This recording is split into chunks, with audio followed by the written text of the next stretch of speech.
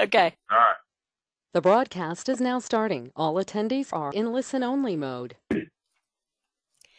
Good morning to everyone who's joined us, and I'm going to go through a few housekeeping items while we wait for other people to join us. Right now, all of our panelists, you'll be hearing from in a moment, but all the other registrants are muted. We're going to be taking questions at the end of the presentation, but you can type your questions into the chat box at any point during the presentation. I'll also remind you again later on that you can do that.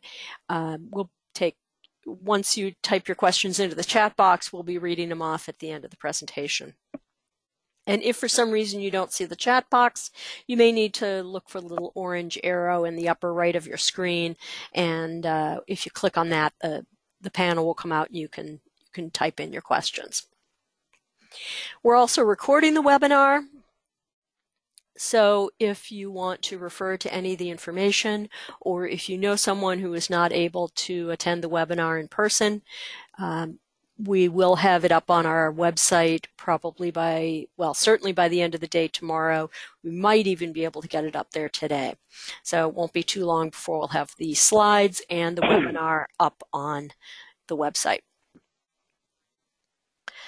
So I'm going to go through a little bit about who SSTI is, and then I'll introduce our presenters.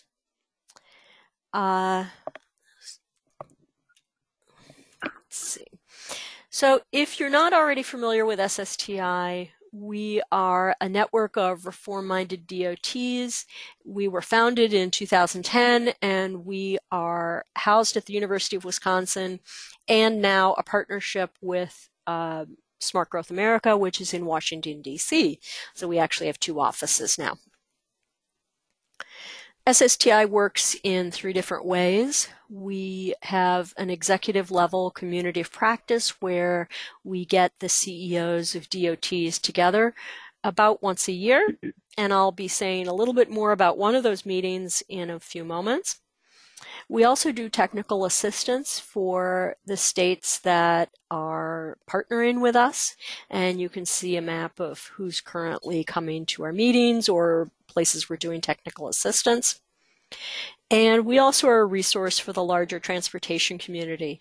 So we have a website with resources, we do these webinars, we have a newsletter that we put out with interesting ideas and work that states are doing and sometimes regions.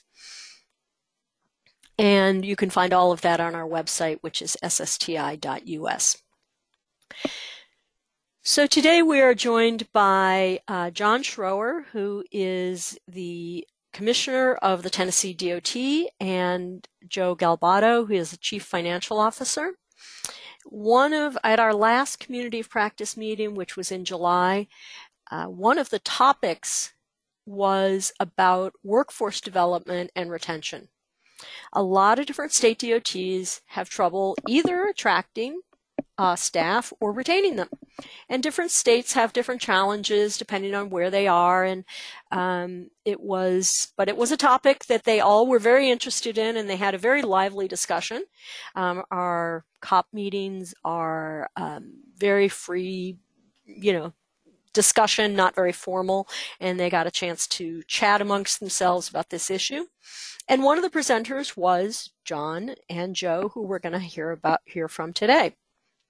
And their presentation was so well received that we decided to do a webinar. So that is the context of our webinar today. And again, for those who are just logging on, I do want to remind people that you can we're going to take questions at the end. You can type all of your questions into the chat box, which should appear on the right of your screen if you click the little orange arrow. And then once we get to the end of the presentation, you will be taking the questions. So I am going to turn over the controls to John, and then he is going to introduce Joe. So go ahead, John. You go ahead and take it All right. away. Okay. Thanks. Hey, everybody. Thank you all for listening. I am John Schroer, and Muted. have been in this position 7.5 years, and we have worked, all of us. I'm also president of AASHTO this year, and one of the things we've talked a lot about was workforce development. It seems to be an issue that every DOT, and not just DOTs, but departments across all state governments are having issues with. And we like everybody else do have those issues, but I wanted to talk a little bit about kind of the progression that we've made, some of the things that we've done internally.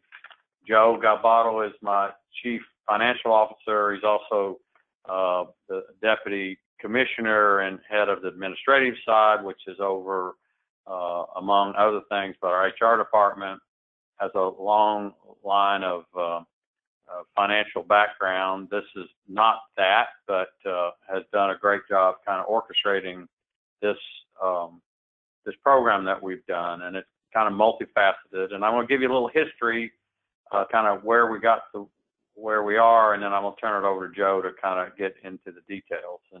And my background is not in the public sector, but in the private sector. I am the governor asked me to come and head up this department 7.5 years ago in 2011, and I am a commercial real estate developer by trade. So I have some history in the development of commercial properties, and while somewhat different than the building of roads and bridges and running a DOT, a lot of the things that we do here were the same things I did running a commercial development company. And when I got here, the third week in, I was required to present my budget to the state legislature, to the I guess it was the first thing was the House Transportation Committee, and I'm being taught and coached by a lot of TDOT employees, because I really had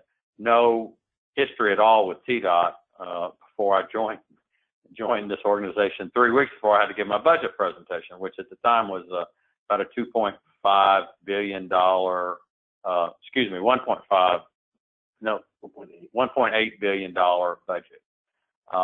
We're now up to about 2.1 billion. And one of the things they kept telling me is that we need to talk about how fewer employees we have this year than we had last year that we're going to do in the upcoming budget. And that was kind of a big deal.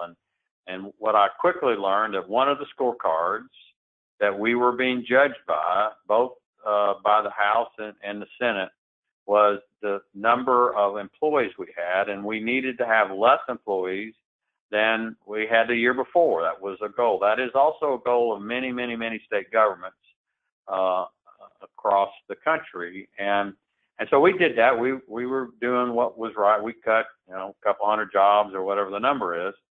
And as I delved into that and started talking, Joe came right after our initial budget presentation, the first one. We had those conversations, and as we looked into it, we started seeing a pattern of huge increases in the usage of consultants that was directly proportional to the decrease of employees that we were having.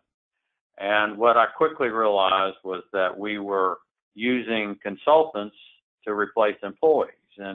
And in my position as AASHTO, I see that happening all the time, and talk to other CEOs like me. And a lot of states are really outsourcing everything that they do, everything from construction inspection to design to IT to lots of different things are being outsourced. And so we kind of did a deep dive into that and realized that in the consulting side, what we were doing, and I can give you a quick example, is that we would say we had a bridge designer that was making $80,000 a year, and that designer decided to take a job to the private sector.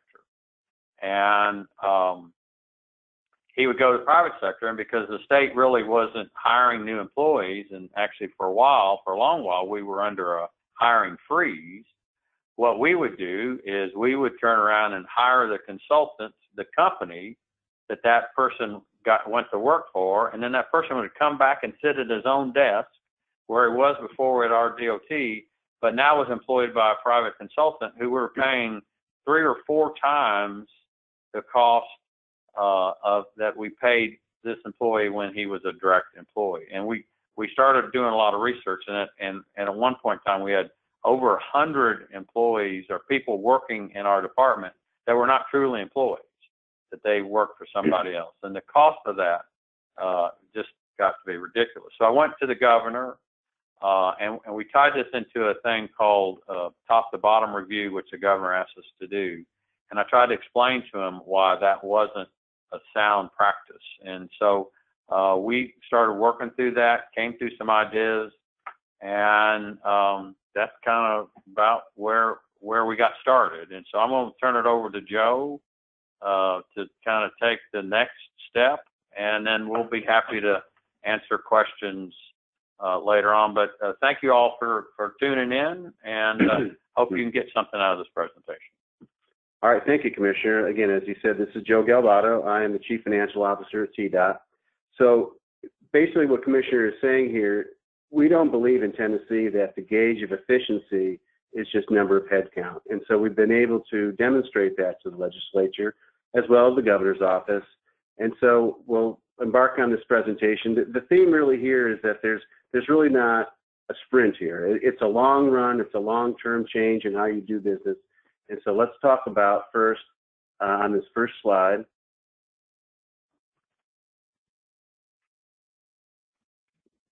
Go back to that first slide.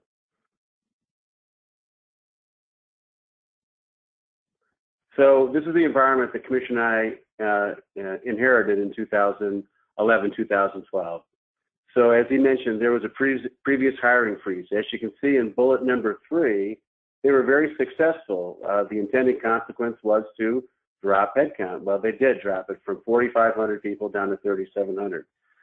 The unintended consequences that had a spark from that were that they severely hurt our core competencies. As the Commissioner mentioned, you had designers and engineers and financial people and IT people leaving and not being able to be replaced. So we cut our core competencies. In addition to the core competencies getting cut, we had a severe morale problem. So you had people trying to do 1 and 2 different jobs and moving their time back and forth. It wasn't very efficient. We started looking at our op techs, the operation technicians. These are our entry-level employees in the operations side. These are the people fighting snow and ice, the people picking up litter, doing spot patching, all of that. These folks, when we came into office, they were only making about $18,000 a year. So as you can imagine, $18,000 a year in America is not getting people very far. And so we had a lot of turnover. In fact, when we analyzed the number of people who would start with TDOT in a year and leave within a year, 75% were our op techs. So that was a problem. So we just talked about bullet point number 3. So yes, we cut our headcount, but look what happened to consulting, up $56 million in just 5 years. And so it's exactly as the Commissioner said. So we were replacing our normal labor with high-priced consulting labor, which again is not an appropriate way to run a business. We started looking at salaries, whether they're managers, directors, or whatnot. Our director salaries were all over the board. It didn't really matter whether you were managing a small division or a large division. The disparity in salaries could be $25,000 to $30,000 a year. And as I mentioned previously, turnover was bleak. We were hanging at about the 14 to 15% range. So the question is, so we looked at each other and said, so what do you do? So in the private sector, the first thing you do, which is often a big folly, is you quickly raise salaries, and you do that. Well, in government, you couldn't do that. So they started doing other things. So you do one-time team building events and try to get people interested in their jobs again. But they were just that. They were short-term little fixes that weren't helping people. And then something that TDOT did do that we had to disconnects later on, giving promotions to people that really just to keep them around. So you have a really good financial accountant, and let's make he or she a manager. We have a really good engineer. Let's make he or she a manager. And they weren't managers, and so we had poor management, people leaving. So I think the point of this whole thing is history will show that there's no really quick fixes in this whole thing, and you have to take a long-term approach, and so that is what we did. The long-term approach essentially started right from the top with our governor. So when the governor came into office, he had two big initiatives, the top-to-bottom initiative, as well as asking all of the commissioners, getting suggestions, what could he do to make government run better. And so in Tennessee, we have approximately 20 commissioners statewide, and there were literally a couple hundred different suggestions on what to do. Our commissioner had one suggestion. And so they came back to him and they said, well, your brethren have got 5, 10 each. Wouldn't you like to do something more and have some other ideas? And he said, no. He said, if I can hire, I can fire, I can promote, I can pay people appropriately, I can do my job and state government will be better. Thus the genesis of the TEAM Act. The TEAM Act is the acronym for the Tennessee Excellence, Accountability, and Management Act. It was met with a lot of discussion, obviously, with the employee union and legislators. But when it all came down to is we basically abolished what we called career service, which was our civil service, and made hiring, firing, promoting, working with employees based on job performance, not just on longevity. In addition to this whole TEAM Act allowing us to be a little more agile organization, they did a big study with Mercer. And what the whole idea was is that government understands that we cannot bring our wages to be dead even with the private sector. That's not going to happen. But it was a way to move them closer to that so we could pay people closer to market. And to put his money where his mouth was, the governor actually instituted several across-the-board pay increases. So I want to talk about TDOT's path in two specific areas. This first one will be IT. This second will be in our operations side. On the IT side, when we came into office, there were 100 people in IT. About 70 were employees, about 30 were contractors. Today, we still have about 90 to 100, but very few contractors. We've brought people on as full-time employees. We've got people excited about coming here by embracing the agile methodology. As most of you will know, government is notorious for developing IT projects over the course of many months and many years. We come up with a very thick manual of all the things we want here in August of 2018. When it's delivered in August of 19, all of our needs have changed. They've worked for a year and it's completely worthless. The agile methodology allows people to work in 2-week sprints, such that you can see what progress you're making and also keep double checking with the stakeholders in the business to make sure we are giving them what they want at the end. We're also enticing people in IT by comparing the internal versus the shared service model. Again, many IT departments across the nation are being consolidated into a shared service model. Well, the whole shared service model is based on leveraging lots of IT people to work in different places. Well, we were able to convince people that, well, one, transportation is a pretty unique industry, that you can't really take an IT person from the Department of Health or from TennCare and have them start to understand what's going on with the Traffic Management Center. Also, with our 100 people in TDOT, we have way more than 100 man-years of work to do in the course of the year. So we weren't going to be able to leverage IT people to help the Department of Health and the Department of Human Resources. And so we've been autonomous up to now, and we believe we're going to be able to stay that way. We have been doing cutting-edge development. So our programmers and developers have done things for our Traffic Management Center. There's something we call SWIFT, that once some of the consultants understood what we did and how we did it, they tried very hard to hire away our developers of that. We've also embraced another thing that is enticing to our IT folks is the AWS, Alternative Workplace Solutions. So what this does is, rather than in the IT world having a giant cube farm and offices for all of the supervisors, we have lots of spaces. We have shared spaces. We have big bullpen areas where 4, 5, and 6 developers will collaborate for many days on end, and then they go to individuals' places for quiet time and to develop what they have to do on their own. And then there's other shared and pre-addressed spaces. That has been very key to attracting other IT professionals. So all these things have made IT in TDOT kind of a cool place to work, and for that, we're pretty excited. Going to the construction maintenance, so you have the construction side that is usually very busy, obviously in the summer, constructing stuff. Maintenance was busy in the summer, but really busy in the winter fighting snow and ice. What this initiative does is brings together these two units to make one cohesive unit. So they're busy all year versus parts of the year. The biggest help has been them fighting snow and ice. So to put this, the legwork to put all this in place are the next 3 bullet points. We had to revise job titles, classes, qualifications. We are going to increase our staff from 1,800 operations people to about 2,200 positions. Through that, we got 1,500 employee responses through surveys, finding out what they liked, what they disliked about their job. And then we conducted face-to-face interviews, but not just with employees. We talked to FHWA, our people here in Tennessee, contractors, prime contractors, MPOs. So once we laid the groundwork for the structure, we had to implement it. So we did, just as we have on this page. We had to increase the job requirements. What that actually meant was, for our maintenance people who didn't really need a degree to come in to work for TDOT, they needed to get their GEDs, because they were going to have to do some different inspections, some different calculations that if they didn't have a GED or a high school diploma, they wouldn't be able to do. We aided them in doing this. We had several of these employees who didn't have it. They decided to retire, and that was fine. But we paid to have people train and mentor in the regions. 173 employees received their GEDs. And Commissioner could tell you chapter and verse when they came to Nashville for their graduation ceremony. There wasn't a dry eye in the house, and the governor actually attended.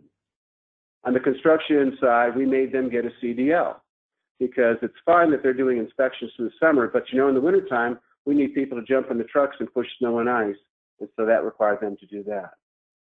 Then we realized that the Mercer study was good, but the Mercer study, in our opinion, did not go far enough on the operations side.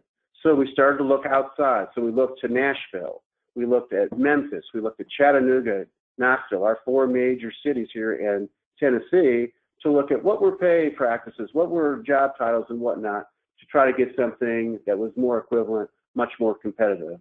And then we put those adjustments in place. We'll get to how this all pulls together here at the end in our summation.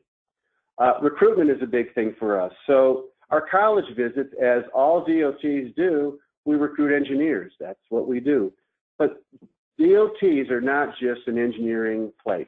We have IT folks, we have finance folks, we have HR folks, we have planners, we have environmental people. So we're going after all those disciplines, and we're routinely going out to colleges, primarily in the southeastern region. GTAs, those are our graduate, those are our engineers, our bachelors of engineering. We have hired 258 of those in the last 5 years. Our internship program is actually a new program where we're hiring about 60 students each summer to work with us. Again, they're not just engineers, they're in all of our disciplines, from engineering to environment to finance.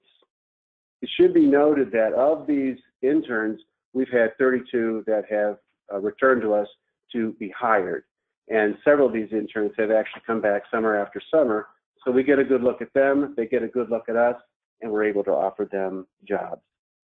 Another giant recruitment tool that we've got is our rapid hire program.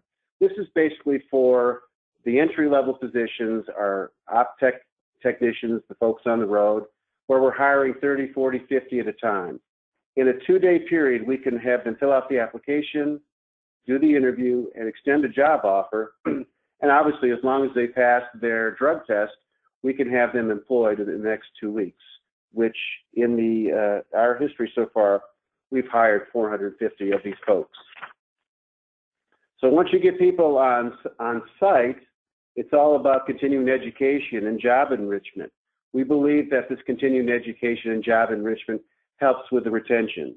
And it's not just at one level. We've gone from the top of the organization to the bottom, as you can see on this page. And our senior management, we've taken our senior folks through lots of time management seminars so that they kind of understand how to budget their time better. Negotiation skills, how to basically not give out the store when you first have your first offer. And generational training, really trying to understand the millennials, understanding that, that millennial who walks through your door today will work their tail off, but they really don't like downtime. And so you better make sure that they're busy and that they've got stuff to do all the time. That's been invaluable for our senior leaders. We have our online civil engineering master's program. It's offered through the University of Tennessee, Knoxville, and it allows our guys to go online and earn their master's degree in civil engineering. Now, depending on the number of courses they want to take, it can take them 2 to 4 years. The only thing we ask in return is twice the time. So if it takes them 2 years to get their master's, we require them to stay with us for 4 years. And thus far, no one has left us. The Fundamentals of Engineering FE Review Program, self-explanatory. The Reconnect Certificate is something the Commissioner is very proud of. We basically got a program, it's for operations staff. It's an 18-month program where they learn some basics of business. They learn things like computer skills, math skills, and obviously other construction skills, welding and whatnot. At the end of those 18 months, they get an automatic 5% raise in pay. But what's most important to us, especially the Commissioner, is that we have articulation agreements in place with several universities and community colleges in Tennessee that certificate parlays to 12 to 15 credit hours toward their degree. Hopefully and the whole idea is hopefully they will work their way toward an associate's degree and a bachelor's degree, master's, etc. The whole idea that the Commissioner has fostered is lifelong learners. The Minerals Technology Certificate is the same basic thing except for our materials test folks. And the Litmos, that's our learning management system where we can track online the safety, supervisory, technical training that people are required to get. And it's been a pretty good system. A couple other things that we've done that just are kind of unique. We have partnered with our prime contractors here in Tennessee and the Department of Corrections for a 3-month inmate training program. And what this entails, it doesn't really help TDOT, but it helps TDOT's prime contractors. We choose a small class of inmates that I'm sure are on good behavior and toward the end of their sentence ready for parole. They spend 2 months in the classroom learning about construction, learning about what that prime contractor does in the field, whether it's hauling gravel, flagging, whatever. And then they actually have 1 month out on the site like a real worker getting paid. And then at the end of that 3 months, and then once they reach their parole, all these folks in our first class, it was a small class of 12, all will offer jobs and all will start with prime contractors. We're working very hard on our succession planning. TDOT, Tennessee is not unique. Today, about 25% of our people could walk out the door today and retire. In 5 years, it'd be about 40%. So we're being very diligent, documenting processes and procedures, but also using this as a job enrichment thing where we can have the younger folks cross-train and have a more broader reach on that job. So what are the results? So this is what we're most proud of. As you can see, in 2007, we had 4,500 employees. Through the job freezes, the hiring freeze, they dropped down to 3,700 employees, but balloon consulting, as we mentioned before. But look what we've done. We've hired back 200 people and cut our consulting $54 million. Now, to be perfectly frank, so that's not all savings to the bottom line. Once you factor in the people that we've hired, it's $42 million of savings, which is still very, very strong, allows us to do several different projects that we couldn't do before. And our turnover has dropped from 14 to 10%. So on our OpTech, so after we did the Mercer study and after we looked at other metro areas, we've been able to raise the minimum pay from 18 to 31. So what this has done, this has actually got obviously people much more excited about working. They don't have to work a second job. In fact, the Commissioner has received several calls from people saying, the first thing I'm going to do is go and call whoever I work for at night and stop at and go to my kids' baseball games. We have operations staff returning who had left before because they couldn't make a livable wage, but they're coming back. We have 40 more engineering people on staff, engineers, and as far as that Reconnect program where the people got 5% and on their way to college, we have 100 graduates at this point. So with that, that's our presentation, and I guess we can probably just take questions from whoever wants to ask. Unmuted. Yes, thank you very much. That was a wonderful presentation. I was taking notes myself, and anyone who's on the line, I do want to remind you that you can type in questions into the chat box. If you don't see the chat box, you can pull on the little orange arrow and it should appear, and then we can take questions. Let's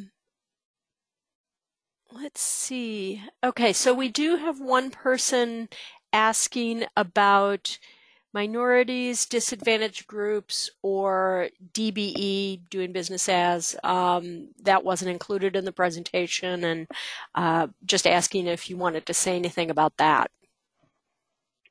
Well, sure. I mean, our focus is always on parity, and so we have our statistics as far as minorities and females.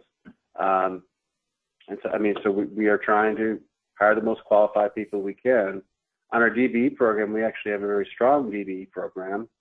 In fact, we're one of the first ones in the nation now to try to get DBE goals on consulting contracts, and we are just putting that in our next letting. So we're very focused on all of that. Okay. We do have somebody asking about the recording for the webinar. We will have both the slides and the webinar up on our website likely by the end of the day. If not today, then definitely we will have it up tomorrow. And everyone who's on the webinar will get a reminder with a link to the webinar. So if you want to reference any of this information, or if you know somebody who wasn't able to attend, we'll have that up on the website. So let's see. What is the constant construction cost for the years that you've quoted? I mean, so you talked about consultants, you talked about the number of employees, but do you have numbers for the constant construction costs?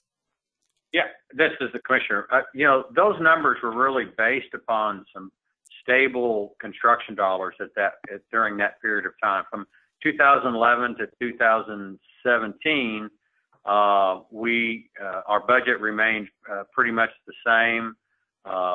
We were in the $2.5 to $2.8 billion worth of construction under contract. We would let right at $1 billion a year in new contracts. Now, we have subsequent to that in 2017, maybe it was 2017 passed the Improve Act, which gave us an additional $250 million a year in funding in our department.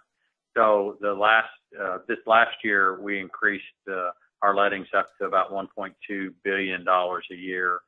And that should increase up to about 1.3 in the next couple of years. So, but those numbers that we showed are on a very comparable construction budget, year to year. Great. So we also have a question here about how did you decide what roles or capabilities should be transferred from consulting staff to internal staff, and which should remain as consulting staff? Well, I guess we looked at the different needs. So we tried to get some low-hanging fruit first. There were certain tasks that consultants were doing that we just felt that it was much more economical to have our people do it. We always feel like we're going to have consultants, and that's something we had to talk to our consulting partners about, that, you know, there's always going to be a need. But as I mentioned, actually I didn't mention before, I come from healthcare. And so in healthcare, you know, the first thing you do is you look at a certain staffing and then you utilize consultants or agency labor when you have peaks or you have certain jobs that require certain expertise. Transportation is no different. We need to staff at a level where we can do our basic jobs, our basic designs, but when it comes to more complicated designs or more complicated construction, or we just have, as the commissioner just mentioned, with the Improve Act, getting a bunch of extra work going through, that we handle those peaks and valleys, the peaks with the consultants. So that's our approach. Yeah, and we started with our CEI inspection group the most, I think. That was important part, and then we've moved into other areas. But I think, and Joe mentioned core competencies, and that's a critical issue with state DOTs. And if you talk to consultants along the way, they're happy to work with departments who have really top quality people working for those departments.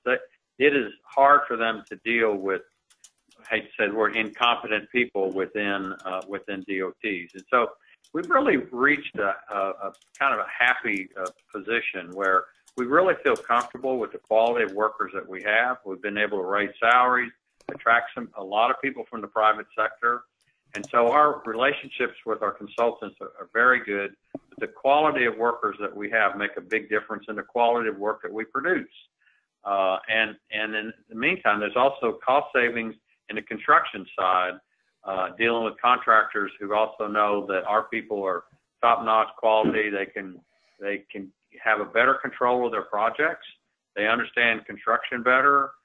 They're better trained, and therefore we can call into question, I think, more legitimately things that contractors try to put over on us, as they sometimes do.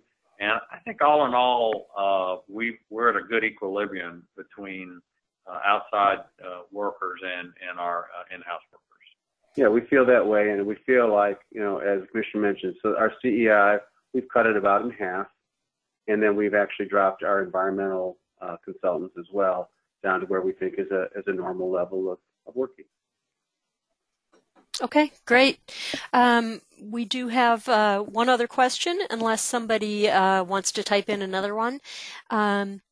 Someone asked if you could please discuss the team of experts that you put together to assess the talent gaps and how to address those gaps.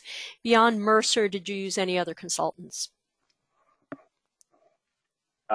We basically used our staff. We used our top engineers along with our HR staff. We've got an incredible HR department here, led by a gal from Vanderbilt.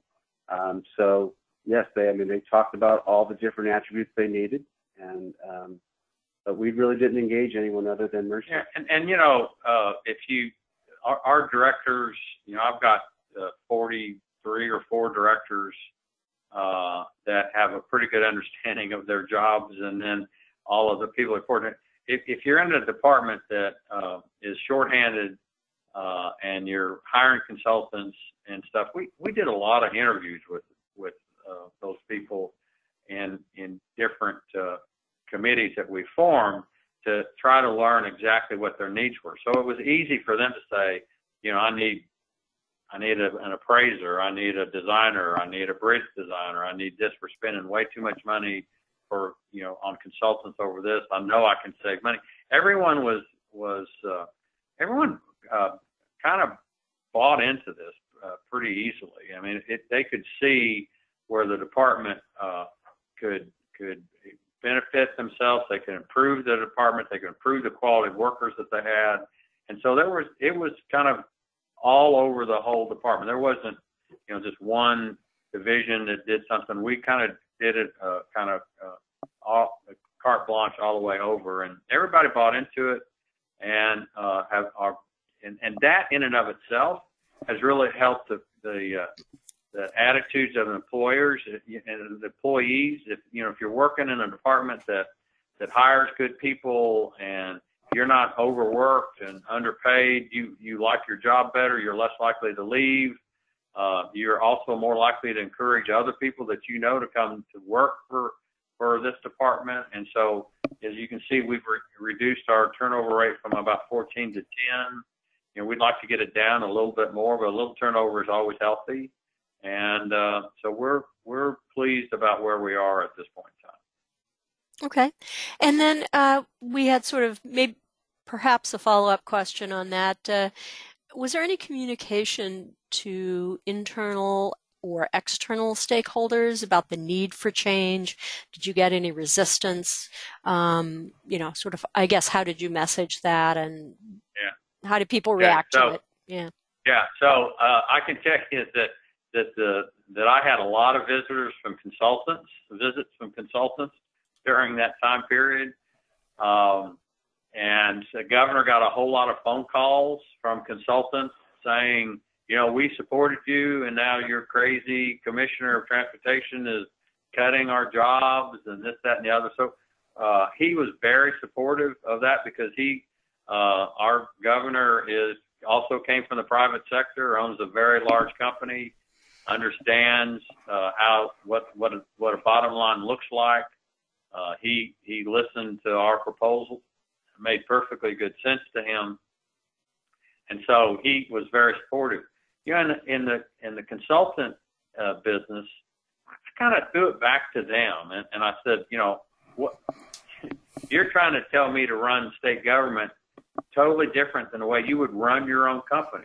You hire at a certain level, and you keep that staff consistent. And if you need a specialty person, if you got a design project and there's some seismic issues, you will go hire a company that specializes in seismic issues. You don't keep a seismic staff on board. And we showed constant situations where that's how a good company is run. And then I would say, so you don't want me to run my department the way you would run your own company. And, it's pretty hard to argue that. And most of them would say, well, yes, but then they would say, well, you can't run state government like you run a private business. And I said, oh, yes, you can. And you do it by doing the things that we're doing. And, I will tell you that at this point in time, we don't get many complaints. The other thing that we did do on hiring consultants is that we started making sure that the consultants that we hired were the best consultants available, as we should always do. FHWA requires you to do that. But we didn't necessarily just spread the work out to everybody. We made sure that the good quality consultants are the ones that got the most work. And then because of that, we got the best work out of them. And it really is a win-win for us. So it took about a year or two to kind of ease into this. And right now, everybody's pretty much on the private side has bought into our program, and they've seen the success of it, both from their relationships with the department and the fact that we're saving money, and saving money means more work for them. If I save $40 million a year in consultant expenditures, that means that's $40 million of projects I can build. And so there's a reward at the end of the line for that for everybody. Okay. Now, at the beginning of your presentation, you talked a little bit about pressure from the legislature to cut staff, and then you just talked a little about conversations with the governor and after making some changes. And someone actually asked, how has all this work helped, or has all this work helped to make conversations with your politicians easier? So are you having less battles about staffing or funding or who gets hired? Yeah. Well, I mean, they don't have any impact on who gets hired. We flat don't let that happen. We get calls all the time from legislators. I've got, my cousin Harry needs a job, and we just have a flat answer that we'll be happy to interview your cousin Harry, but we will hire the best employee no matter what. No matter who you are, no matter what position you hold, we will hire the best employee for our department. And we hold firm to that. We don't ever back off of that. We have got a relatively good relationship with our legislators. We have the fortune of we don't receive any general fund dollars at all. Our money is directly comes from fuel taxes and vehicle registration fees and a few other sources, but it's all fixed. And so we don't go to the General Assembly during budget time and ask for money. We go to the General Assembly and say, this is how much money our revenue department says we're going to have this year. And then we say, this is how we're going to spend it. We also don't allow our legislators to pick projects. We have projects that are as part of our fiscal budget, but there's no line item change in that. They either approve the budget or don't. So all that has really helped, and so we don't get a lot of interference from the legislature. No, and when they have seen the numbers, when you're cutting $50 million a year in expense and putting the net of that, the $42 million, as I said, toward other projects, that's $40 million more than we would have had we not made those changes. They're very appreciative of that, because chances are one of those projects are coming to some of their districts. So. And I do have to say, for those of you that aren't, we are a right-to-work state, and so we don't have state employee unions. We have a state kind of employee, I don't know what you call it necessarily, but it has very little influence, and it's not organized. Yes, and so, it's non-union. It's the Tennessee State Employees Association, but we have. So you can voluntarily belong to that, but they have very little political influence. So by changing in the TEAM Act, by kind of how we do that. The other thing that's important to note that every single state employee is now under an individual performance plan, and we now pay on performance. And we have instituted that in the last 2 years. The governor usually puts out a percentage for employees that have out of 5 have a 3 rating or above. They get a 2% pay raise, and then he puts a chunk of money in for performance pay raises. And that has worked very well. We did every single employee is under performance pay, and it has been very successful as well. Okay.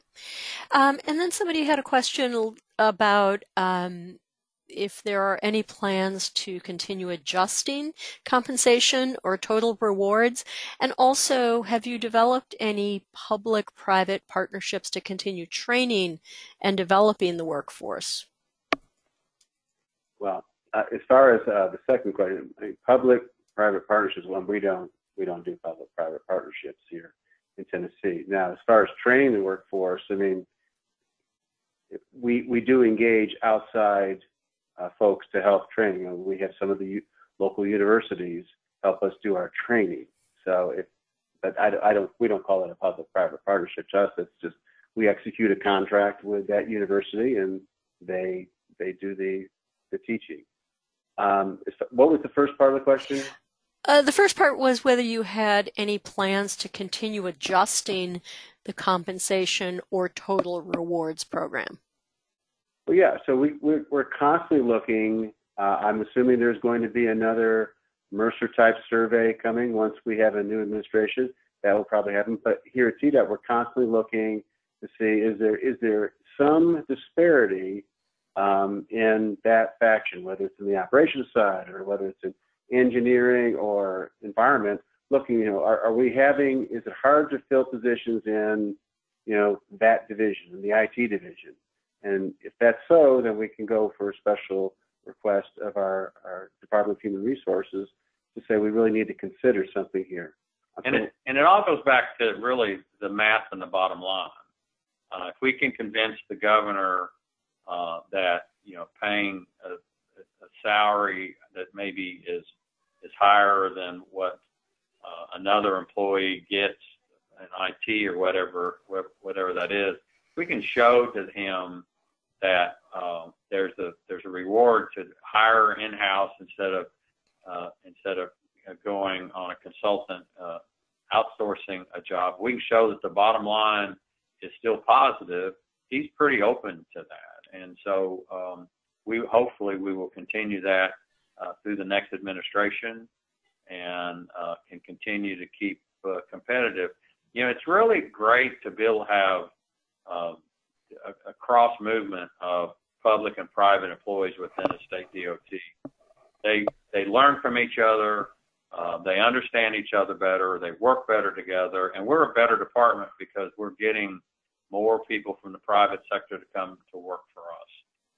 And we hope that continues. It is not really healthy if you look across the board for state DOTs to basically have only people that have worked for the state and nobody else. And so oftentimes you'll see people who put their 30 years in for the state government and then go to the private sector and then come back and, you know, try to get work from a DOT, and they understand how we work. But now we're doing it in both directions, and it does make it a lot better, and we have better relationships because of that. Okay. And Commissioner's example is a perfect one. So once we did the Mercer survey, when they looked across state government on IT professionals, you know, the vacancy rate here, at least in Tennessee, certainly metropolitan Nashville, really low on IT professionals. So they went ahead and overhauled all of the IT positions, and I think the state's very proactive, at least thus far we've had that. Okay, and we're just going to make this one the last question. And before we go on to it, I just want to thank everybody. I want to thank the Commissioner and Joe for providing such an informative webinar. And also I want to remind people that if you'd like to subscribe to our newsletter or follow us on Twitter or access any of our resources or reports or news articles or past webinars, you can get that on our website, which is ssti.us. So the last question is about the comparison of the department employees versus consultants, and it's sort of a cost issue. So what's the percentage cost of producing plans and providing construction engineering for the department versus consulting, and what's the comparison in cost overruns for department plans compared to consultants? I'm not sure we have tracked that indirectly. I will tell you that we're delivering our percentage of projects to being delivered on budget is about 93%. So we do track that number, and we track times of delivery.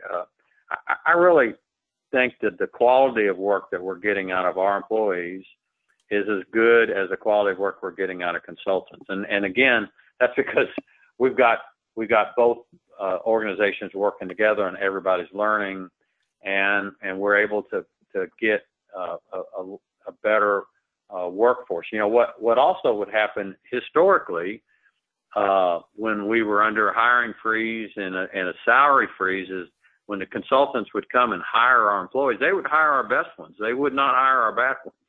And so the good ones would leave, make more money, and the not so good ones would stay, which meant the quality of our workforce was deteriorating rapidly. And I would say in that case, the work that we were doing in-house was not good, but we've been able to override that by hiring better people because, quite frankly, we can pay more. And that's the argument in the discussion that you'll end up having with legislators.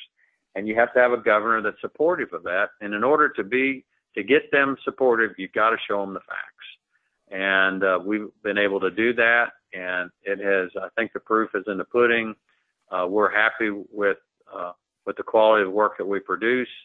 And we don't have any, I would say just, and this is not it's more anecdotal than anything else, but we don't have any more issues with self-produced structural or road construction plans than we do with those from the private sector. I'd say we're on an equal par with them. Yeah, I mean, when you look at our statistics, our percentage overages on projects is always in under 10% all the time. Many times right around 5%. So we're very, very acceptable in our realm. And as far as time, which is one of the most important things, if we extend a date for a real reason, then there was a real reason for it. And again, where most of our projects are completed on time or via a extended time that really was appropriate. So as far as time and money, we feel like we're delivering the program the way it's supposed to be delivered. Okay. Well, thank you very much. You've gotten several compliments from people who attended. They said it was very useful and that it's great information. So thank you to the commissioner and to Joe, and thank you to everyone who attended. We'll have that recording and the slides from the webinar up on our website as soon as we can. Probably today, definitely by tomorrow. Thanks everybody for joining us today. Bye-bye.